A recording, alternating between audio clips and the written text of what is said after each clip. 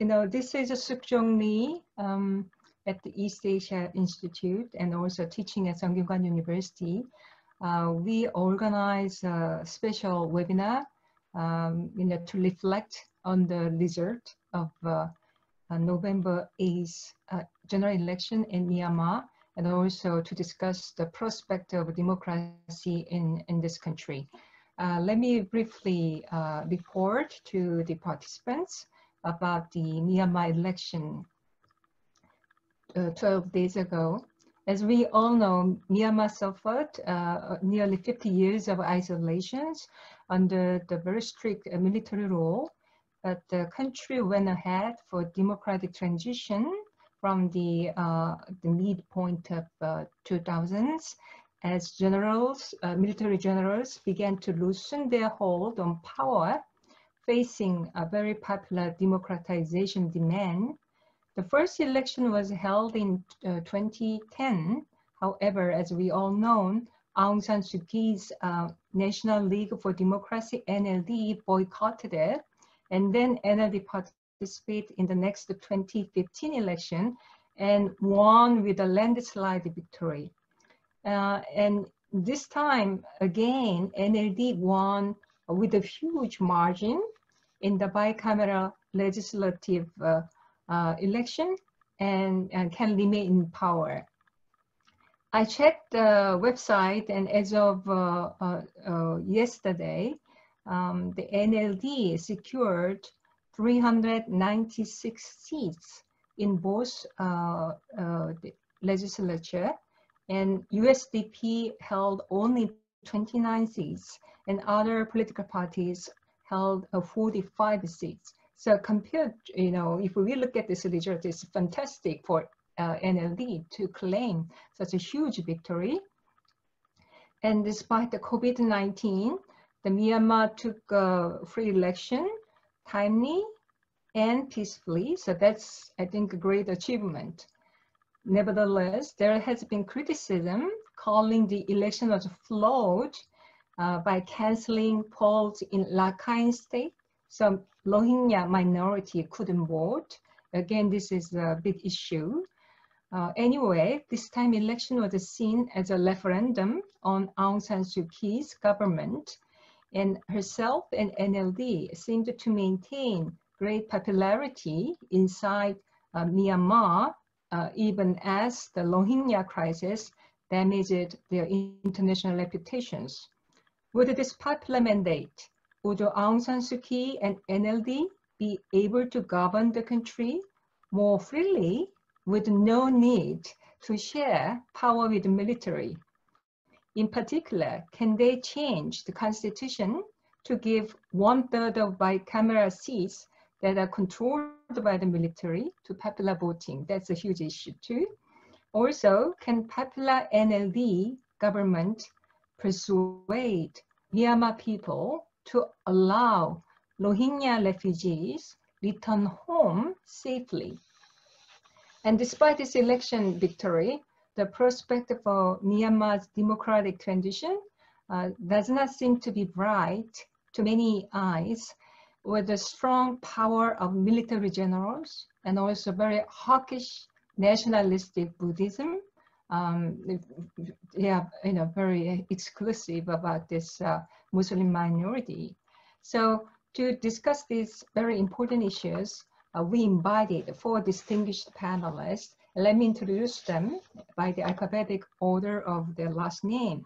Our first panelist is Sai Kao Suan Mint, and he is Executive Director of People's Alliance for Credible Elections. And Ko Sai was a co-founder and an instructor of politics at the Yangon School of Political Science, and also worked as a network officer for the British Council. Thank you for attending this webinar. And our second panelist is Richard Lober, and he's research fellow at the German Institute for Global and Area Studies. And Richard is a DPhil candidate in St. Anthony's College of Oxford University. And he is advisor to the Model International Criminal Court, Myanmar. And our third panelist is Ms. Mo Tuzar. She's a research fellow at ISEAS-Yusof Ishak Institute.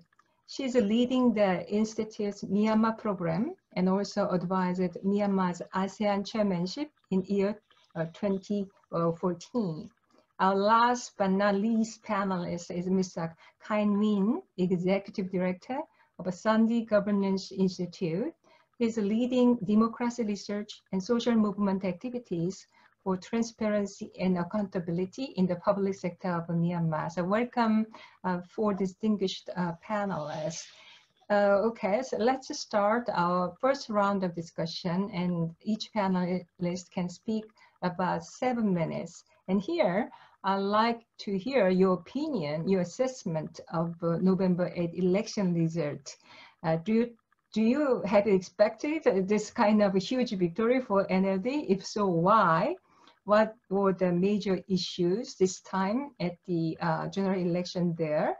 And then NLD government, many people say is becoming quite authoritarian, but still they seem to be very popular. Some say they have a very rational, pragmatic strategy to just move democracy gradually for the peace. And some people say they are kind of betraying our hope for more strong democratization wave. So to these set of questions, I'd like to invite Kosai first to share your views. Thank you. Thanks for inviting me.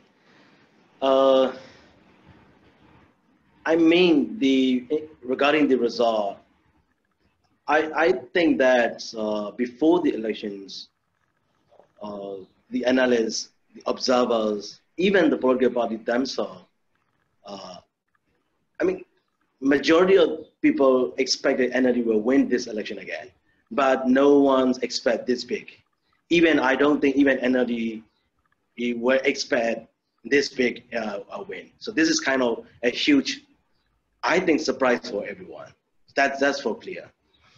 But for me, recently, as you just mentioned, that after the elections, in this post-election period, there are a lot of criticism from the main opposition party, USDP, led by the other political party, talking about, criticize about the integrity of the electoral process. So I want to touch a bit on that too, before we move touching the other subject. Mm-hmm. We can breaking down into two phases of electoral process: pre-election period and then election period. So during the pre-election period, everybody was concerned about how the elections was going to happen because of COVID-19, and then because of the tension between political parties and the UEC. The relationship between political party and UEC was very tense. So also majority of political party were criticizing about the way UEC managing the electoral process. And everybody was concerning about the COVID-19 situation because we didn't have this capacity in terms of infrastructure, in terms of the preparedness. So everybody was concerned about this thing. At the same time, because of COVID-19, the level playing field was very uneven within the political party. You can see that the COVID-19 situation put a huge restriction on the political party and candidate movement to reach out their electorate. And then UEC could not come up with alternative measures or alternative apparatus or alternatives in infrastructure for the political party and candidate to reach out their electorate. So it creates a huge and even level playing field between incumbent and the non-incumbent political party, and then resourceful and non-resourceful political party. That's for clear. So I think that that made the pre-election period very uneven, and then very concerned for the post-election period. That's we already now witnessing about that. So I think that in terms of transparency, in terms of level playing field, the pre-election period was very shortcoming in terms of democratic principle. That's my analysis regarding the pre-election period.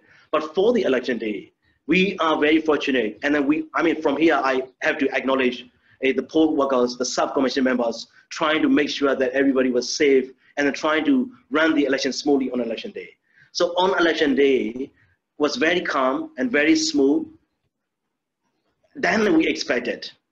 So that, of course, there were some administrative irregularities, there are some mistakes, but we didn't see systemic fraud trying to change the outcome of the whole electoral landscape. So I think that if we break it down into two parts, the pre-election period was very concerned, and from the democratic perspective, it is very, we can see a lot of flaw. But on election day was very smooth and like pretty transparent and then pretty calm. So I think this is what we have right now. So I think that the political party have a legitimate concerns regarding, and then they have a legitimate right to looking at the current result and then the electoral process. But for me, the result is credible, and then we should accept the result. When it's come to the whole process, 315 constituency, definitely, of course, there are some location and some polling stations, there are issues about voter lists, issues about the advanced voting. But in terms of the whole process, the result is credible. We should accept that. That's for sure. But for the long run, I think that it's already proved that the current electoral legal framework doesn't fit the changing political context. That's something we need to do. Firstly, the independence of the election commission, that's something we need to review seriously. Secondly, when you look at the result, even though NLD won the majority, it doesn't reflect minority political aspiration. So we also need to look at the electoral system. The current system we are using is SPTP, which may not necessarily, I'm not saying that NLD got this majority and NLD doesn't represent the whole country, but there are some minority that still need to be represented at the parliament. So if we need to do so, we need to change we need to review the electoral system. I don't have the answer right now, but something we need to review our current electoral system, whether we can find a way for more inclusive electoral system in the future. These two fundamental electoral legal framework structure of the change we need to be prioritized in the next 5 years. On top of this structural problem, we also have the practical issue like something like the travel restriction and uneven level playing field, 90 days voters. So that's also something making the disadvantages for the newcomers. You know, if we can make sure the level playing field, if we can make sure that their voice has been heard at their electorate, there might be some changes at some particular constituency. I don't say that the whole electoral landscape will be changed, but definitely there are high-profile civil society leaders running in some state. There are high political profile activists running in some region. But because of this situation, they were never reaching out their electorate. They were never, their visibility is compared to the incumbent, is really low. So they never had a chance to do so. So I think that whether we should surprise or not surprise, I think that for me, my first impressions and my first analysis regarding the process is something like, so this is my first analysis regarding the November 8 election. I'm happy to come back for more discussion on this. Thank you.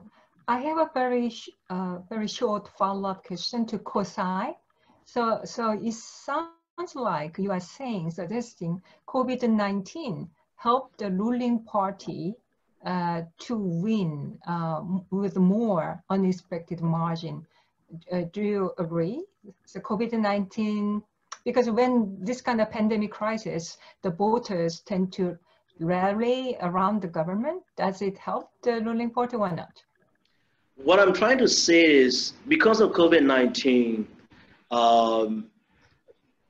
some other political parties and some other candidates were not able to reach out. So election should have been more competitive. But because of COVID-19, it's less competitive than with it. Because you already see that we have political party merging into one in different state. But because of COVID-19, they were never reaching out what they've been planned. So I think that make disadvantages for the newcomer and make less competitive. Mm-hmm. Okay, in that way, help the ruling party. Okay, Richard, it's your turn. Right. First of all, I'd like to say thank you to the East Asia Institute. I'm very glad to be on a panel with people whose work I respect so highly. Of course, that also is always a difficult task, speaking after someone who summarized things so very well. I agree with most of what Kosai has said, and I'll try and highlight some different areas. And I think starting maybe with the question why it's not so surprising that the NLD has had this kind of victory. And I think that's largely because everyone realizes that the election wasn't really very much about politics, but rather about personality. And this is a dynamic that very much favors the NLD because Aung San Suu Kyi remains by far the most revered politician in Myanmar, and other parties simply do not have the same level of exposure. And this is sort of even strengthened by the fact that voters continue to vote for the NLD because of its image as the key adversary to the Tet Mador. And this cleavage between the civilian power and the military continues to define Myanmar, rather than, let's say, sort of detailed policy platforms, right? And this is also sort of a question, right? And sort of what is, normally you would ask, what are the defining political elements there for an election, right? What is sort of the discussion all about? But I would go as far as saying it'd be slightly misplaced to highlight actual policy promises or something of that sort as the defining factors for how constituents decided to vote. And this is an important point because this void of sort of a focus on content is filled with something else, and it's filled with campaigns that are highly personality based, right? And if you look at sort of a lot of the NLD campaigns for MPs, for non-senior contenders or first-time contenders, the campaigns largely revolve around associating yourself with Aung San Suu Kyi and kind of feeding off that popularity.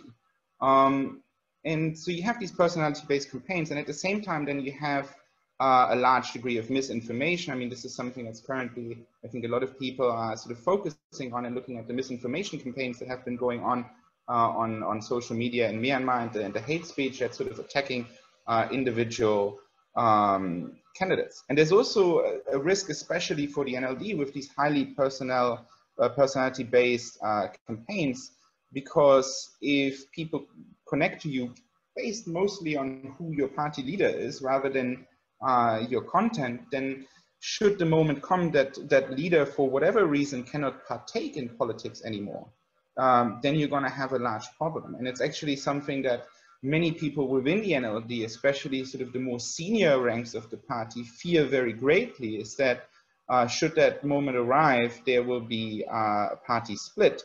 And since the NLD has this very, strong hold on Myanmar politics with these majorities in both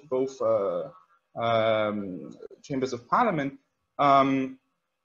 this would of course have grave repercussions also for the political landscape and for the way politics would work in the future. Do I still have a couple of minutes? Yeah, okay. Let's talk a little bit about maybe the difference in perception between the 2015 elections and the elections now. And there's a question of, sort of the waning democratic spirit and sort of the elections now are perceived in a more critical fashion, right? And I think the key reason for that is that in 2015, Myanmar was to some extent unified by the very high hopes that existed for the future. And many of these hopes, like national reconciliation or further retrenchment of military influence and greater economic strength, have pretty much been squashed now.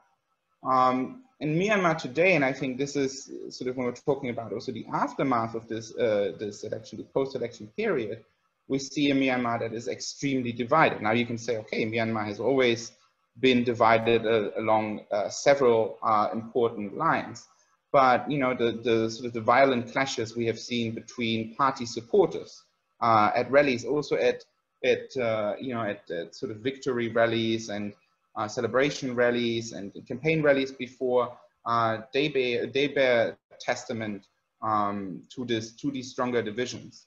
And then also you have an increased problem with the confidence in elections itself, right? And there's still, I mean, no doubt, the confidence is still very strong comparatively, but that we see moves like the USDP's decision to contest the validity of the election results. I mean, these are the kind of developments that we all know from countries all over the world serve to undermine a population's confidence in elections and in democratic process. And it's been said before, the first past the post-electoral system really does not help, because it consolidates the divides that do exist in Myanmar today, and it makes it extremely difficult for smaller parties, both ethnic or sort of smaller Burma focused parties to gain seat. And of course, and I think this is sort of something we'll maybe talk a little bit more in the second part. We also have this perception of a waning democratic spirit because of the performance of the NLD, which has plainly adopted some more autocratic governance.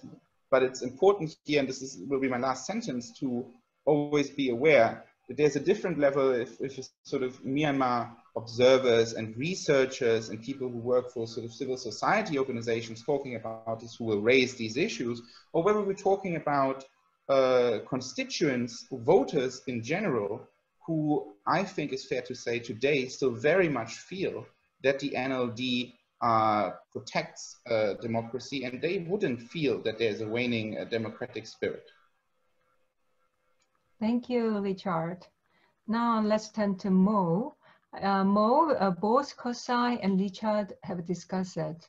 Now it's time to reform the electoral system in Myanmar. For example, Richard has mentioned this first past post rule is giving more power to big ruling party. So maybe, is there any debate about the introducing proportional portion of electoral divide? You followed elections of Myanmar a long time, so I'm sure you have many things to say. Please go ahead.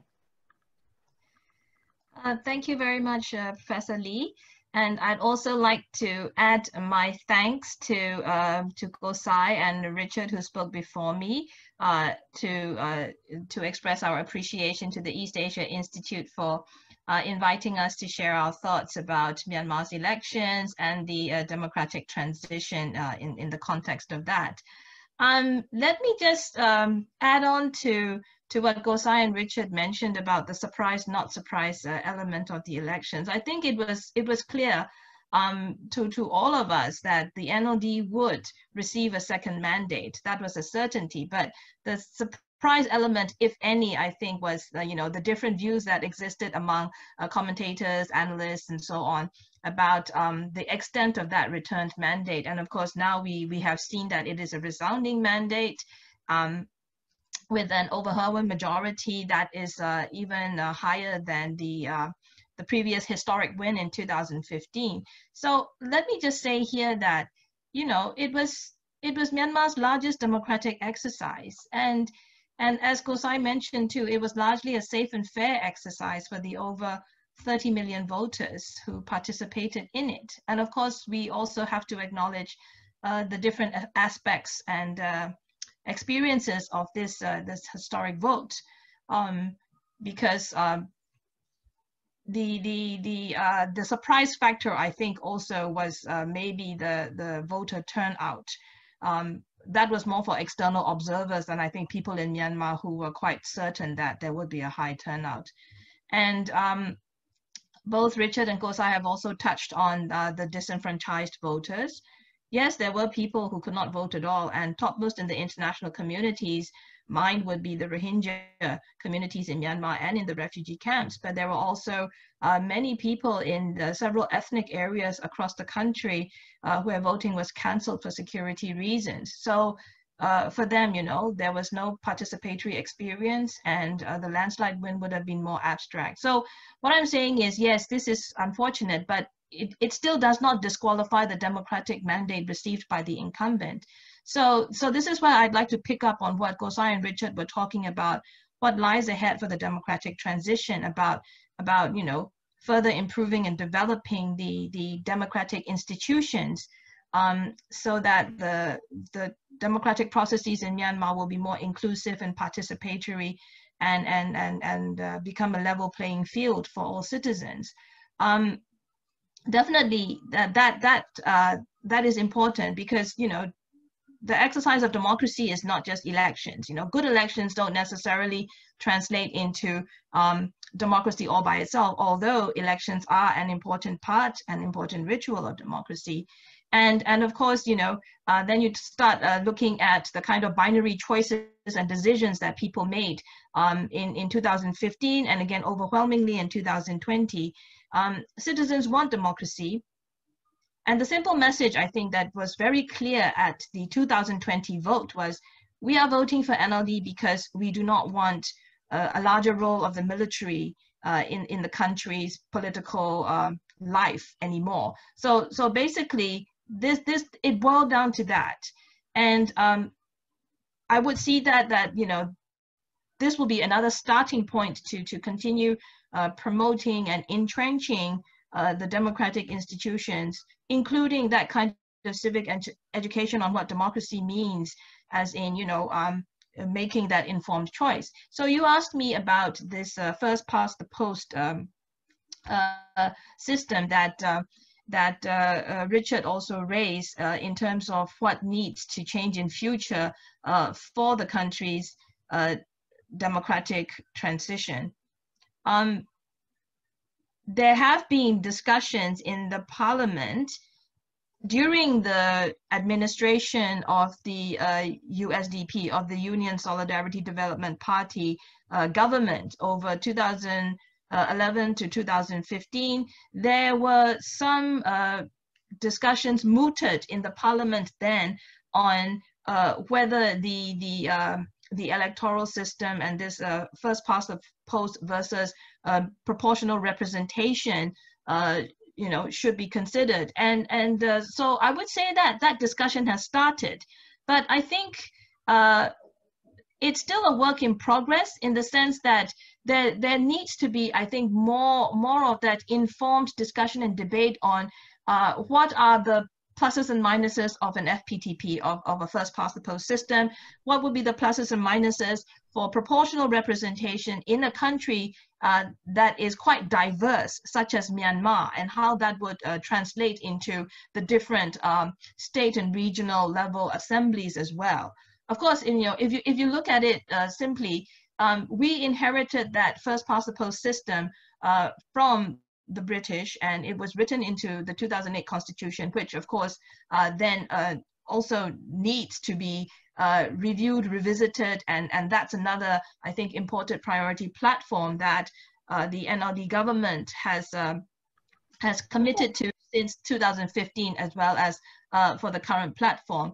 So what I'm trying to say here is that the arguments for and against are still going on, but of course, Myanmar going for a multi-party democratic system, and this was something that was announced when the Burma Socialist Program Party decided to step down, to step aside, and then introduce democracy, or a multi-party democracy type of system. So they use multi-party democracy, which means there are more than two parties. Whereas if you see the first past the post system in practice, it would be, say, for example, what we have seen in the United States.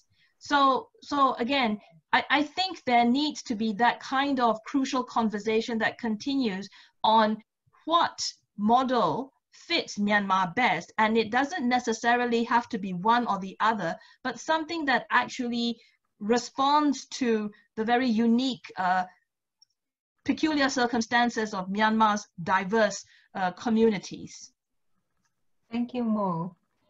I guess 3 previous panelists have discussed a lot about how you can reform your election law and rules and kind, but to my mind, even before you discuss how many for the first past post the constituency voting and how many portion of proportional voting, that's more secondary than the more primary issue of how we can turn 1/3 of seats under the popular voting. So military cannot designate their chosen people to 1/3 of bicameral legislature. But it seems like there's no such debate yet. So can you share your thought on this issue too? You need to unmute, Kind.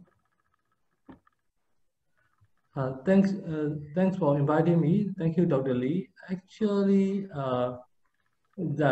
can you hear me? Yes, but just speak Okay, a little loudly. Yes. Louder, yeah. Okay, yeah. Actually, I agree with Kosai and Domoduza. Actually, Kosai pointed out about the integrity of the election, pre-election. So I agree with him, and actually, this institutional landscape was created for me, was created not by NLD, actually by the military. So all of us, all the political parties, they are playing under the 2008 constitution. So that's, I think, one disadvantage for the small party, especially for the ethnic minority. So definitely the electoral system and UEC, the institutional change. So it's required. So we have to change maybe at that, but we need consensus. So we need to discuss about these issues, in the parliament, both inside and outside parliaments, both formal and informal way. I think that's very important. With the ruling government, they need to create now space for discussing these issues, informally and formally at the same time. But actually here, I want to discuss about public perception, public perception and elite perception. That's because I travel extensively in 2019, 2018, all over the country. So actually, NLD victory, we could expect it, as Kusai mentioned, but I did not expect NLD would win that many seats, but I could expect that it would win. Now it would, especially in the Burma majority regions. So actually, what I want to explain is NLD victory doesn't depend entirely on Daw Aung San Suu Kyi personality. So I want to point out this fact. Actually, it also depends on the public perception and its performance. So when I visited rural areas and small towns, so I met with people. I discuss and I ask them, what do you think of? What do you think of and the government?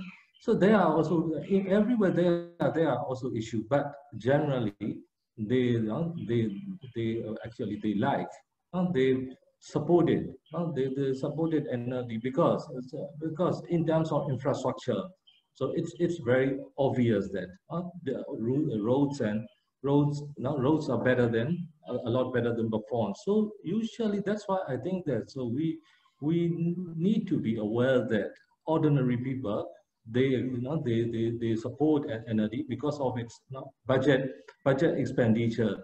So usually the public opinion is before 2015, 20% of the budget would be was spent, but 80% put into the pocket, something like that. Now 80% of the budget was spent for the community development, but 20% may be wasted. So that kind of opinion people have. I think that's why they won this election, but we do not expect. But at the same time, structural factors also we need to take into account. Actually, before the election, several think tanks, including International Crisis Group, Asia Foundation, and my friend Christian Stokes from Oslo University, they also actually they have written paper articles about electoral system and political parties in Myanmar. So they pointed out the fact that even the merging of ethnic party will not address the problem of the national party winning majority seats in the election because of the structural conditions. Usually when you look at the previous history, 1990, 2010, 2015, usually bigger party, national party, they won the majority. But although the ethnic minority composed of 30% of the population, but usually they won only 15% of the seats. But this time, in my opinion, they performed better than before. Now, for example, SNLD, they became programmatic party. So they embrace all the minority group within their constituency. So they can they could perform well. And More Unity Party also, the More Unity Party also, they won more seats than before. So it's a long-term process. But in this election, I think the main problem is UEC. So UEC, maybe I have to put a blame on UEC. UEC in pre-election period, UEC was not acting like an independent commission. That's a problem. But as you know, NLD also as a ruling party in this, maybe they would see it as a game. Now they would see it as a game, and then the rule of the game was created by the military. So they might have taken advantage of it. Taken advantage of it.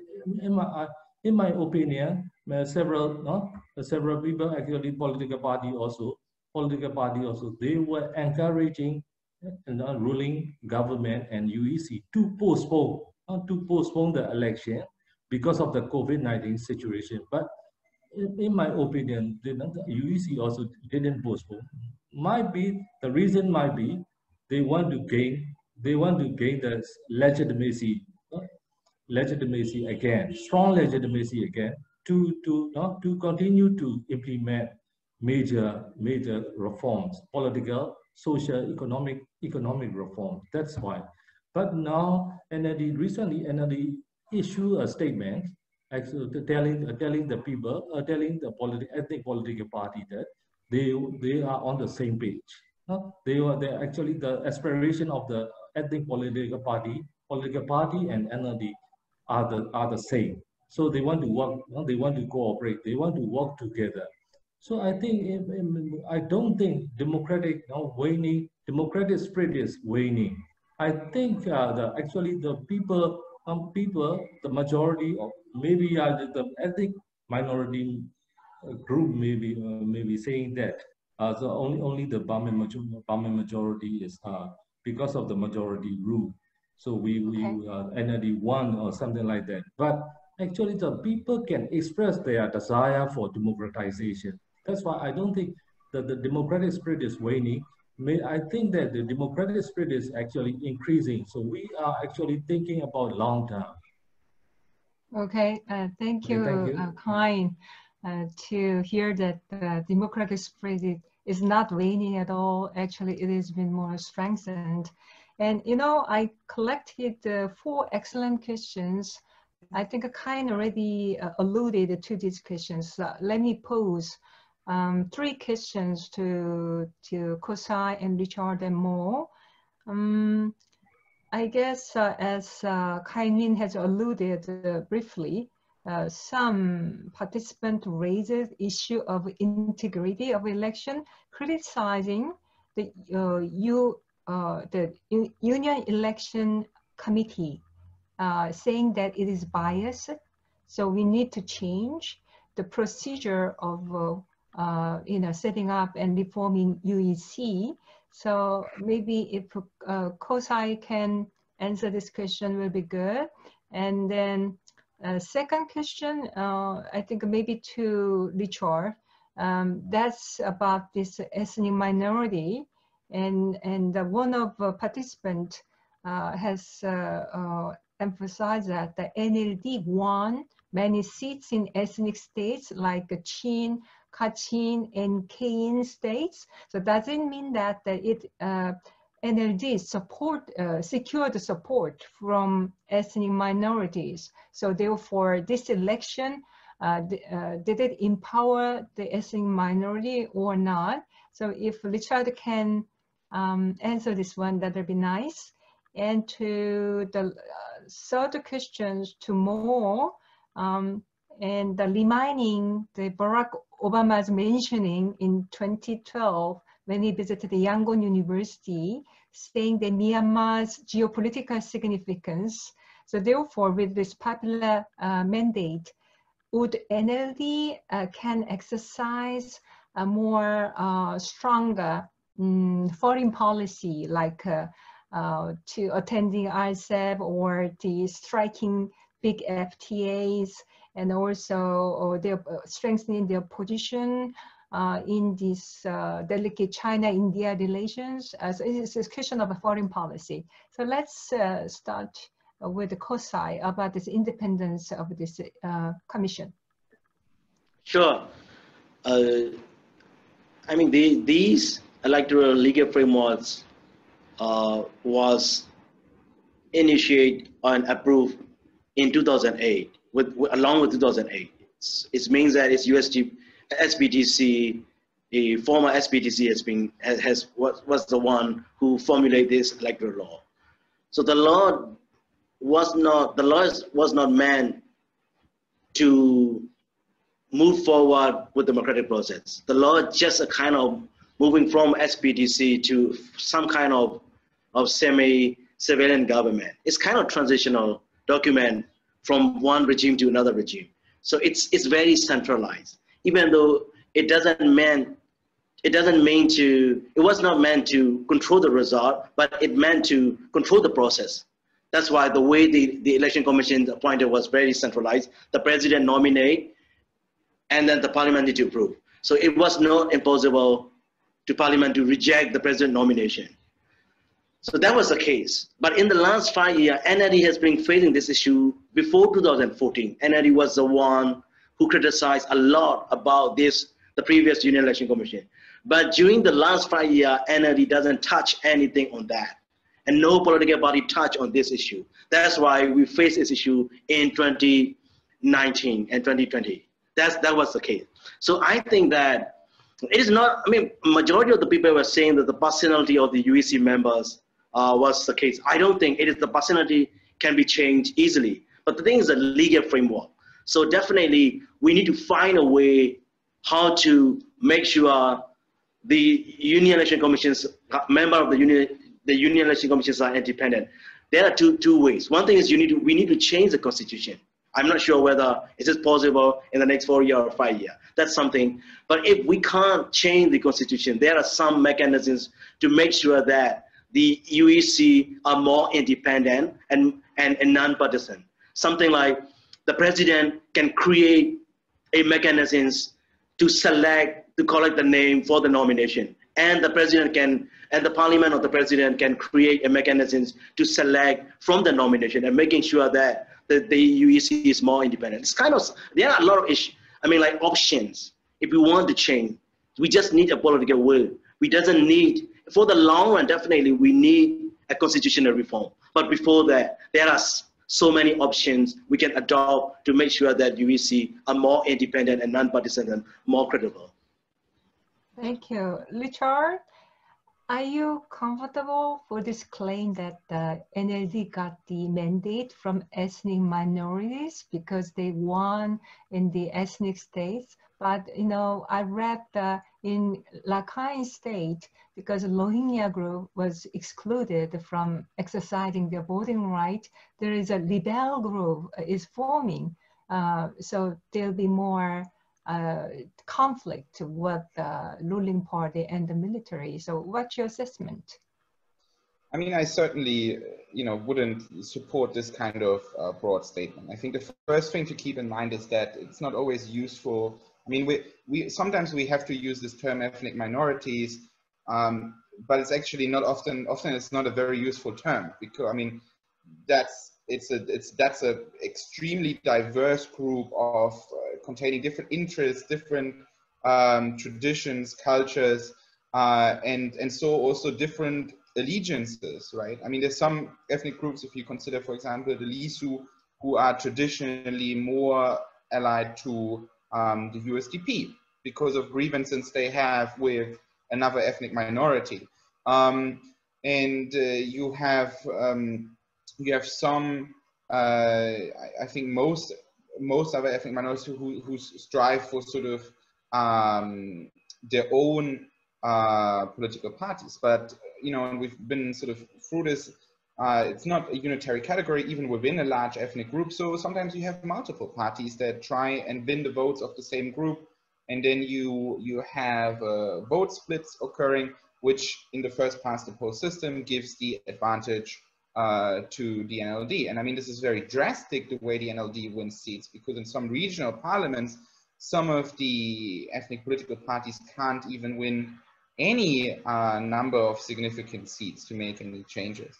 And this is also, it's kind of partly due to the NLD having pursued a really predatory approach to how they campaigned in ethnic minority areas. We have to understand that, like historically, there's strong alliances between major ethnic parties such as the SNLD and the NLD, right? And these alliances were broken just before the last election, and so far they have not been taken up again, and which means that the NLD campaigns in all the districts, sends out candidates in areas where parties contest that look for their own representation and that were partners of the NLD before. And so that's a shift that the party has undergone. And this is something you bring up, Rakhine State, that at times this approach is deeply troubling, because of course, everyone will be aware that the sort of region government is appointed by the majority winner of the election by the union government. And so if you take the case of Rakhine, and this is the same in 2015, where you had the party, the ANP, get a sizable number of votes, but can't get it into government, then you have a huge amount of voters who feel disenfranchised. And the same thing, I think, we will be seeing now again. And so I think I wouldn't go as far as making this sort of general statement saying that the electoral districts that the NLD does win in ethnic minority areas constitute any form of broader support. Okay, thank you, Richard. Mo, what's the foreign policy implications from this election? Well, usually foreign policy doesn't feature much in election platforms, but I did notice that when the National League for Democracy, when the NLD was putting out the progress that had been achieved or accomplished over its term from 2016 to 2020, they also included a report from on external relations. So I think going forward, looking at the strong mandate that the NLD has, you know, one of the more pressing concerns that the government will need to address now will be twofold. One is addressing that economic and social fallout from COVID-19, which of course many governments across the world now have as the top of their governance responsibility, but also again, dealing with engaging with you know, the international community on the topic that Myanmar is currently under scrutiny for with relation to the treatment of what happened in Rakhine over the Rohingya communities in 2017.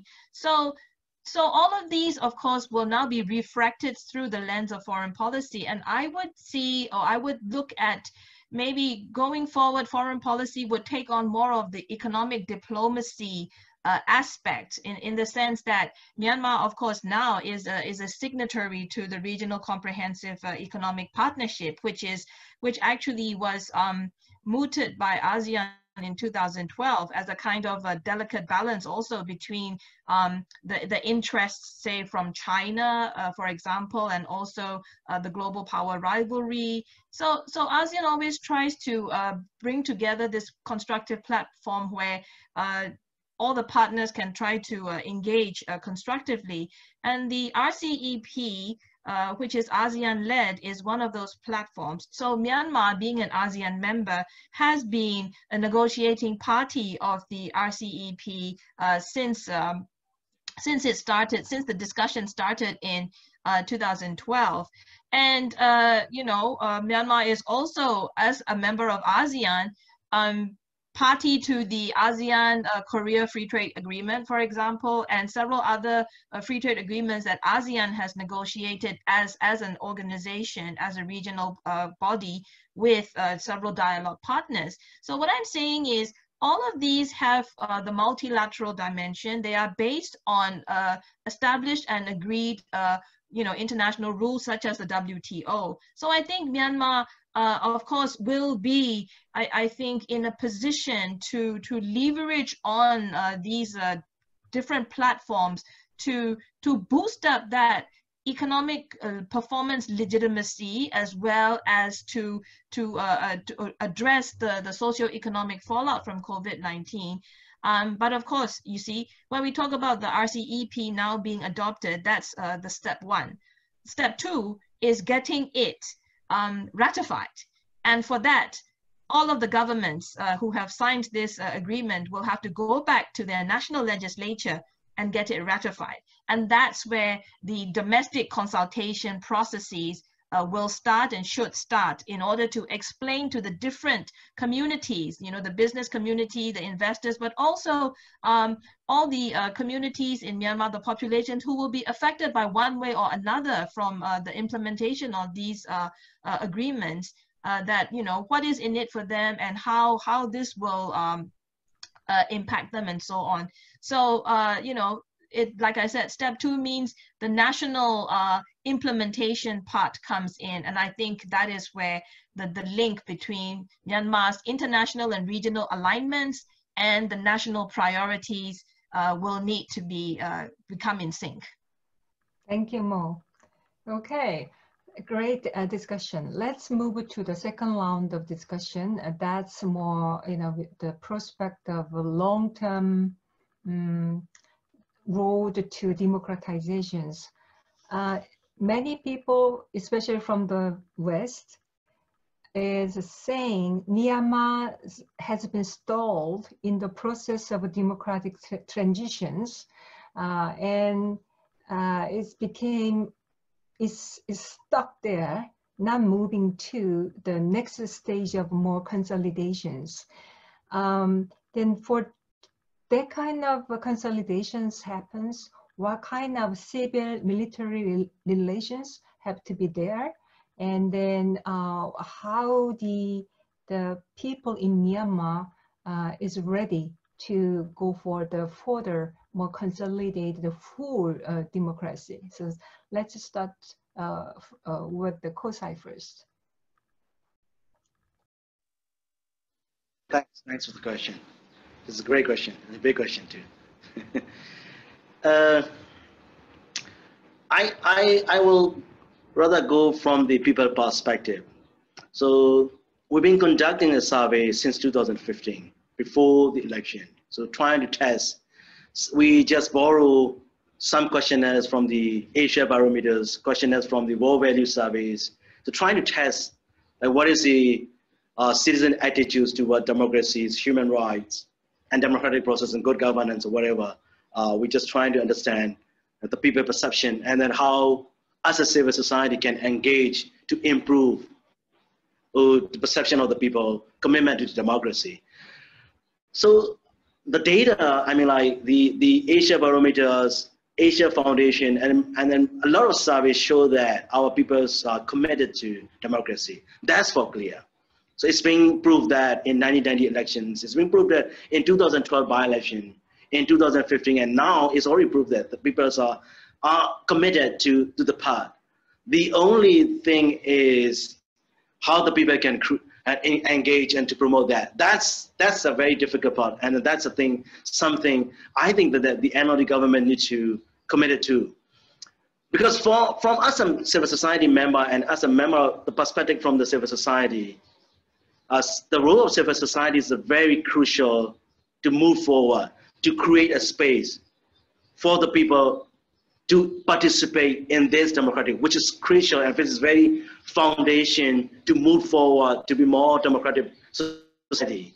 So I think that for the last 5 years, when we look at it, the indicator from Freedom House, indicator from Free Press, that the indicators are declining because of the regulations regarding the free speech, freedom of associations. The role of civil society has been, I have to say, shrinking and declining. That's the dangerous for further democratic process. We are just the very first, the very beginning of the journey towards democracy. The militaries are staying there. A lot of people has been disenfranchised to participate. Not necessarily, I mean, like citizenship, but also other legal framework and other processes. We have a lot of migrant workers who are not able to participate, even though they are citizens. They are the citizen in Thailand. There are many thousands, millions of people has never participated in the election, and in Malaysia. I mean, a lot of people. So I mean, like, so I think that for me, if we want to move further, NLD government need to, instead of inviting, so need to open up for the citizen or for the civil society to participate in the process, and open up for the media to be independent media, to commit to the democratic process. That's, I think, crucial and fundamental to move forward. For me, I mean, as a civil society member, I would rather press on that approach. Yeah, I think it would be more sensible with this popular mandate. NLD should feel very confident to open up more, but I don't know, because they maybe still worry about their relations with the military. Maybe that part you can address later. Richard, you know the country well, and you also know the criticism primarily from the Western society, focusing on Rohingya issues. Do you think the West is a little bit biased, emphasizing too much about this minority issues, rather than looking at the overall achievement of NLD for these ongoing democratic transitions?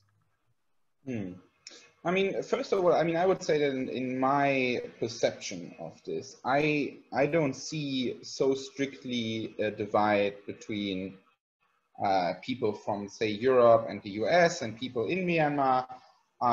In general, I'd say it's a divide between people whose job it is to do research or to focus on sort of policy issues, and people who do not do that, who are ordinary citizens or have some other kind of profession. Because I would say that, you know, many of the researchers are civil society actors, and to some extent people working in politics that I do meet in Myanmar share a grievance over the way the Rohingya crisis unfolded.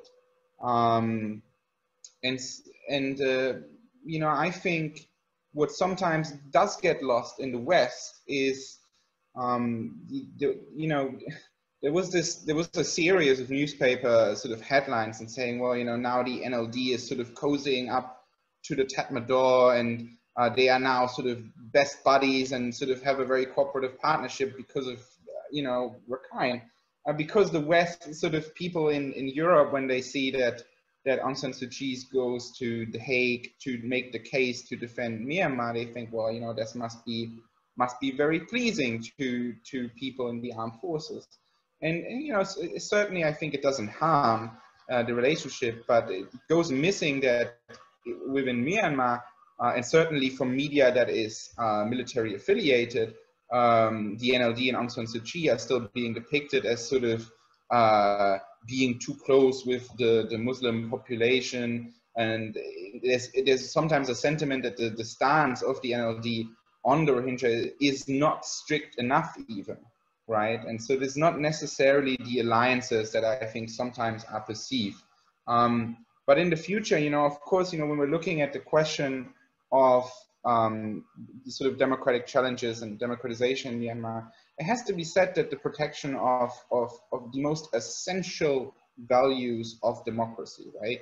These are the essential sort of human rights, right? Freedom of movement, freedom of speech, you know, freedom to participate in elections, right? These need to be protected. There needs to be, I mean, we cannot have, you cannot have a government that doesn't protect these things and expect that at the same time you have somehow democratic process, right? You might have structural improvements, but I think in the long term that will be very difficult. And I think, you know, sort of there was a question coming through a little bit and sort of, you know, why is the NLD doing what it's doing and how it's been acting? And I, you know, I've talked with many NLD politicians over the years, and there is a perception within the party that the party is aware of acting at times undemocratic, of defending, right? Like when the party like decided not to repeal Article 66D of the telecommunications law, that is a way of repressing criticism. You know, there's an awareness within the NLD that this is not completely in line with a democratic policy platform. But the justification is to say, well, while Myanmar is not entirely democratic, we can't afford to be entirely democratic either. Because we need have actually like sort of more control, simply because we have to navigate an environment where it's not complete democracy, where the military still plays an important role. But I think, you know, looking forward, that's one of the things that will have to change, because I think that that's a really dangerous approach to kind of, if you delay your advocacy for democratic values and you delay democratic decisions or democratic policies, then what you're inevitably doing to some extent is that you're more strongly consolidating, you know, whatever way you do behave. And if that's an more autocratic way, or if it's more authoritarian decision, you know, like the NLD took out the section on protecting media freedom and freedom of speech from its election manifesto now for this elections. I mean, these are the kind of developments that will have to be reversed, and we will have to get back to sort of an open advocacy of the ruling party for democracy and democratic values if we're to see more democratization. Yeah, I cannot agree more, because South Korea was under the long authoritarian period, And this ruling bloc usually find a reason to delay democratizations. So I think I always compare Myanmar to the 70s and 80s of South Korea. Okay, Mo, what's your opinion? You know, at one point in time, I was also looking at South Korea's democratization model to see how that could have some resonance in Myanmar's own experience. But okay, we're talking about Myanmar today. I think you know what Gosai and Richard have highlighted, I think, really points to this importance of looking at democracy and, you know, the transition to democracy, the democratization, and all the elements or the qualities of it, right? So yes, elections are one part, you know, the right to vote and stand in elections. Yes, that's one key element of democracy, but so too those freedoms that Richard has talked about, and also the respect for the rule of law. So when we come to that respect for the rule of law, right, this is where I start thinking, we need a new roadmap of our own creation. And why I say this is because, you know, people who are familiar with Myanmar's recent political history will know that the current democratization process that we have is not one that was imagined by the people. It was something that was willed into reality by the military government. I said this at a panel yesterday as well.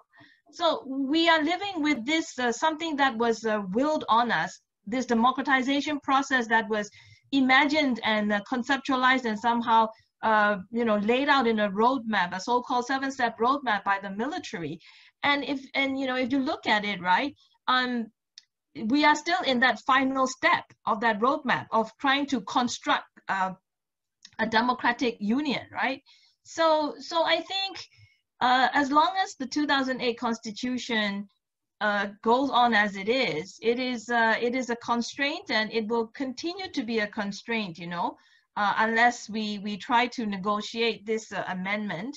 And what Gosai said about bringing in inputs from a wider range of stakeholders is also very important, because earlier on we were talking about how democracy promotion needs to be further entrenched beyond just, you know, voting for or against based on your own, you know, emotive response to the process, but really looking at that kind of, you know, deeper civic awareness and that kind of higher political awareness, which Gosai's surveys have been tracking.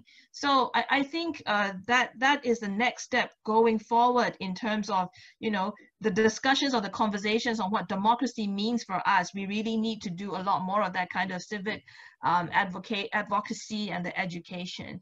You know, I used to naively think that as long as there's this kind of established process to discuss all these amendments and so on, you know, we could tackle that. But, you know, we've seen that process has run into roadblocks because either the military does not seem ready to relinquish the role and reach that it currently maintains in the country's political life, or, you know, how do they view their own role?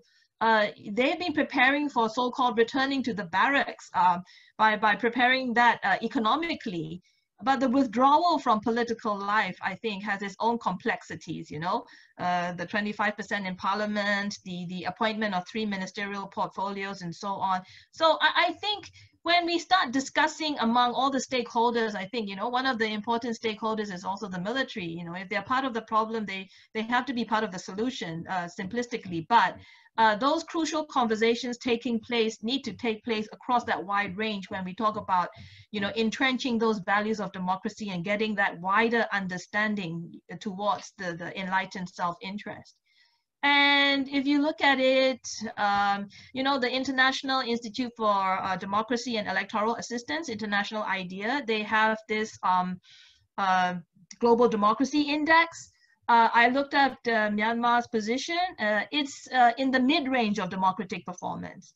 So looking at that, of course, we can see where are the areas that further need to be constructively dealt with. And again, you know, we're not that bad. If we look around in Southeast Asia, our neighboring countries and so on, ASEAN, you know, Myanmar's democracy is not that bad in terms of voice and expression and freedom of choice. I mean, after all, look at the vote.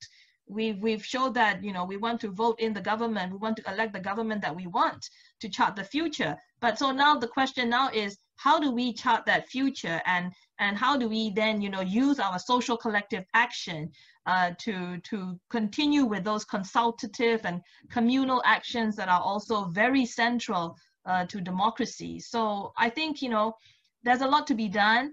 But again, going back to what I talked about, responding to the economic and social fallout of COVID-19, if you look at what are the challenges of addressing or responding to COVID-19, you will see the same kind of topics come up when we talk about democracy. You know, there are questions of inclusion, there are questions of equality, there are questions of consultation, there are questions of going with evidence-based decisions. So I think these are important ingredients also for democracy, and we need to have that kind of more constructive dialogue and crucial conversations to find that common ground or mutual interest that, you know, all of us can agree to work on together. And you know, call me an idealist, call me a constructivist, but I do believe in the power of dialogue and discussion. Okay, it's better to, yeah, it's better to be sitting across them, you know, sitting face to face with them across the table than having them in the streets with guns. Thank you. Kai, I guess your institute and your networks have studied a lot and with under the local government setting. So there seems to be more cooperation between local government and civil society regionally. So what's your, in a long-term prospect for the more to the path to democracy? You need to unmute. Yeah, we actually to consolidate democracy, we need to promote civic engagement in every sphere of the society. I think that it's very important. Participatory democracy, we can call it. So the government, they need to create or enlarge these spaces. But what actually we are also seeing these spaces at the local level, but not especially in Burma majority area. So actually, that's why sometimes, yeah, it's very difficult for us to generalize blanketly and say that civil spaces shrink completely in our country. So there are areas, especially I think that especially freedom of association, freedom of protest, something like that, especially in Rakhine State, internet. Internet service was disrupted, and then the student, Arakan student, they protested, and they were sent to prison. That kind of thing should not have occurred. But at the same time, there are areas where civic engagement is enhanced, especially at the township level. Now, especially in Burma majority regions, seven regions. So they are local people. They are actually working closely with the members of parliament and township planning and implementation committee. So township planning and implementation committees they are responsible for coordination and implementing development projects. So the MPs, because they want to get votes from their constituency, they have to listen to their voices. So now the local voices are heard and then taken into account in budget planning and development process.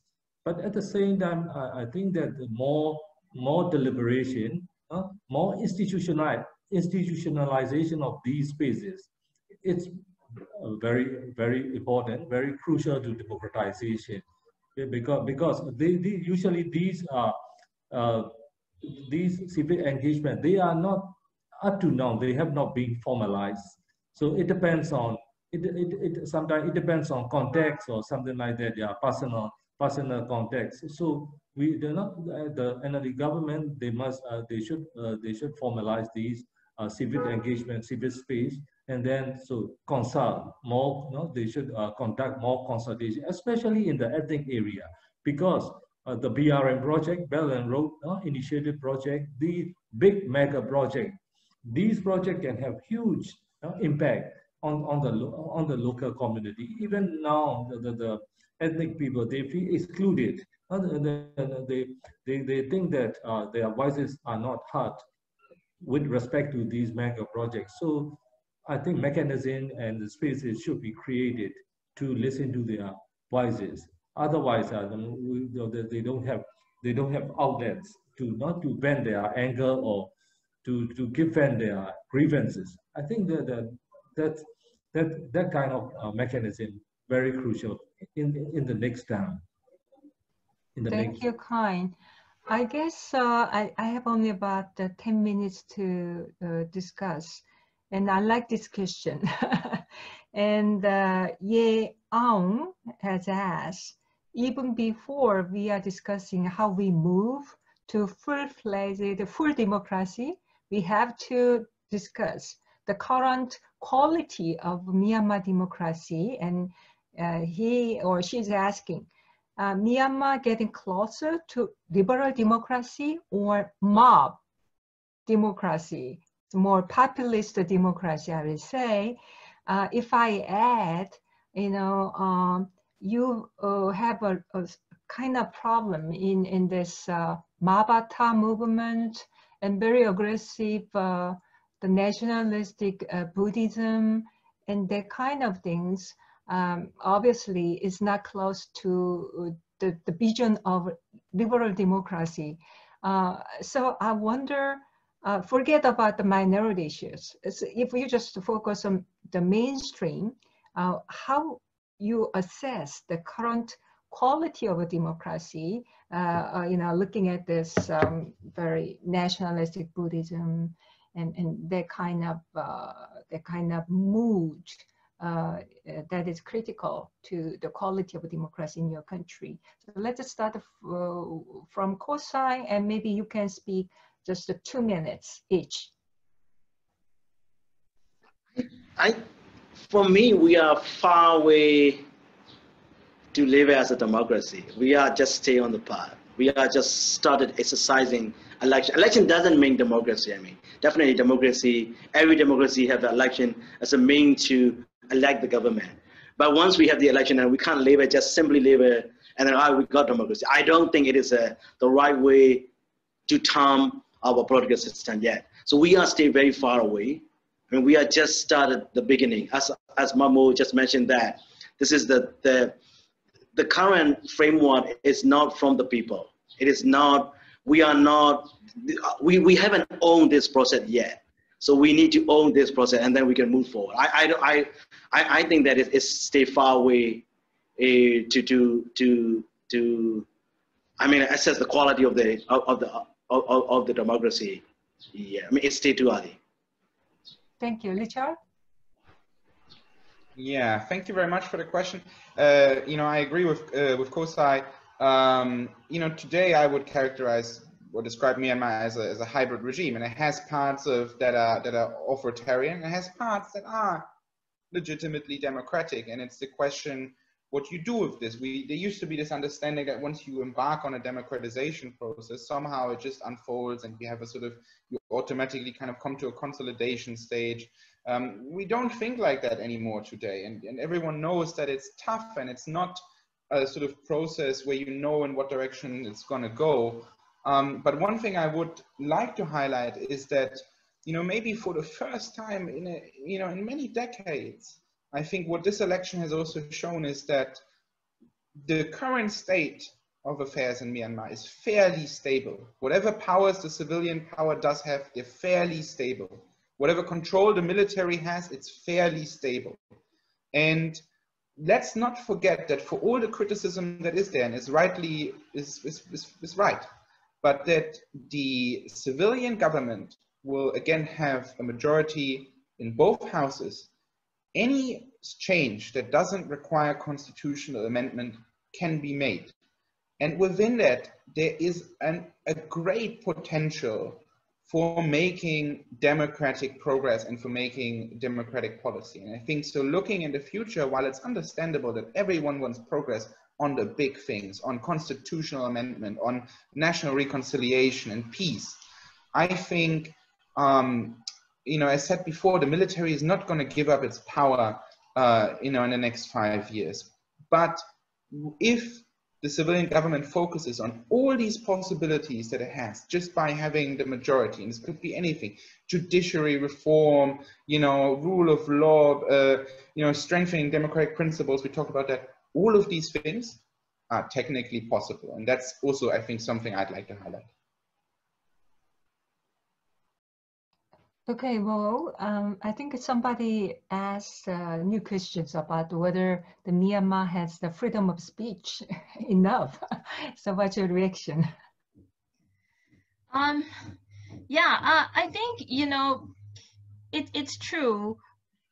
We are probably hearing more criticisms because there is less silencing of voices. And I think that's a plus point. I mean, you know, what we see in democratic systems really is a constant kind of pushing the envelope, and it's a continuous kind of effort to not just like build the democracy, but once you believe that you have achieved some level of stability and the fundamentals of a democratic system, you continue building it, nurturing it, trying to improve it. So it's really of a continuous nature. And I think that is what we are seeing now.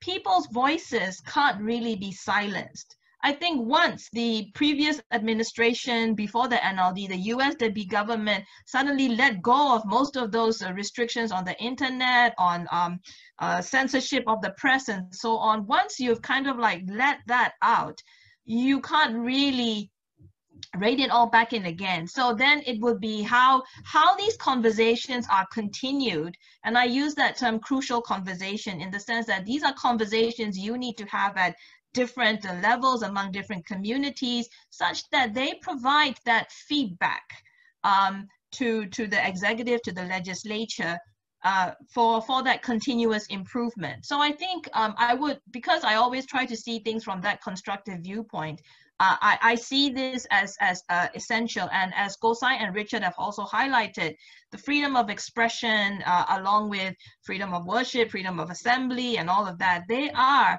essential characteristics also of democracy that we also need to continuously, you know, build and improve. I was just thinking about that continuous building and improving nature of democracy, you know. Democracy and part of that democracy, which are the electoral processes, they are not perfect. There are imperfections in the system, and these imperfections for me show where we need to focus on for continual improvement to reach that inclusive status that Gosai mentioned much earlier in the program, and also improve the quality of a democracy, which, you know, the country has to own. The citizens and the leadership have to own and lead that. And, you know, I was just sharing this point also yesterday. Burma, still as a colony of the British, you know, as a British colony, in 1935, granted the vote to women, and it was, I think, the first country in Asia to give women the vote. And if you do that comparative thing, women in the United States had gained the vote in 1920, and women in the United Kingdom, Burma's colonial master at the time, had gained the vote in 1918, but only after how many centuries of asking for that vote. And if you look at the United States, African American men in the United States gained the right to vote in 1870, which was almost nearly a century after the United States became an independent sovereign state. And of course, the news that we see and hear in the present moment, of course, you know, reminds us of the imperfections in systems and practices and the continuous need to improve. So I'd just like to make that point again. You know, it is, I think, that continuous need to improve that Myanmar needs to bear in mind when it continues with that transition, and that need to improve requires inputs from all of us who have a stake in our country's political future. Thank you. 2 minutes to Kind.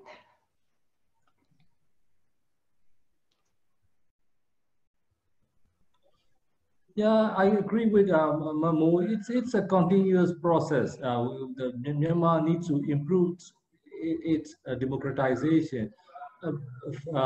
In my opinion, with respect to democratic governance, there have been progress in some area. For example, budget transparency. In the past, we cannot see the details of the budget. Now, budget transparency, it has not been up to international standard, so needs to be improved. But now, for example, budget transparency and policy areas, so government, they have to be accountable. They have to be accountable to the policy constituents. So that's why I think it's a kind of struggle. So there are areas which needs to be improved substantially, but also there are areas which have already improved a lot, something like that. So I think it will be democratization and democratic promotion of democratic governance. It will be a interesting, very interesting subject for all of us in Myanmar. We have to continue to monitor whether another government, another party is ruling or other party is ruling the country. So we have to get in touch with these with these issues, and the public must have access to information. That's very important. Access to information. That's why that we are also encouraging and pushing the government to be more transparent. So let the public get access to public information. So I think it will be very challenging for the government as well as for civil society and the public in the near and medium term and long term. Thank you very much. Thank you. It was fascinating discussions. My key takeaways from 4 distinguished panelists is that, number one, all of you seem to agree that despite some problem like canceling voting in Rakhine State, and also some problem about the Electoral Commission, I think all seem to agree that this election was fair, and you believe there's integrity of election process. But number 2, but nevertheless, all of you have pointed out, Myanmar still needs a lot to reform to make a system more inclusive, to enfranchise the minority groups, and also changing the election rule more to proportional, maybe, rather than simple first past post system. And number 3, and you believe the majority of the Myanmar people are very much committed to democracy. So there are much space and energy to reform to the future, to the stable path to further democratization, even though the current big picture was imposed from the top. So my wish is that all this popular mandate of NLD from the last election, they can, go for more positively and confidently to go, to the step by step toward full democracy. Thank you so much, participants from Myanmar and also Hamburg, Germany, and Singapore, and also South Korea. It was a fascinating talk, and I wish you all the best. And thank you for the participants for raising very important questions. Thank you. Bye-bye. Thank you. Thank you. Bye-bye. 감사합니다. Bye-bye.